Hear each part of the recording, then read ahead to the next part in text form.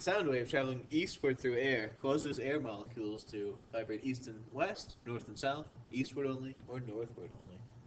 And the thing to realize here is that sound is a longitudinal wave. And what that means is that the particles vibrate parallel or in the same direction as the motion. And so if you have a wave that's traveling east, we can represent a longitudinal wave using vertical lines close together and then spaced out. Now, as the wave travels east, these particles, or these vertical lines, vibrate in the east and west direction. That's what causes these compression areas here and these expansion areas here.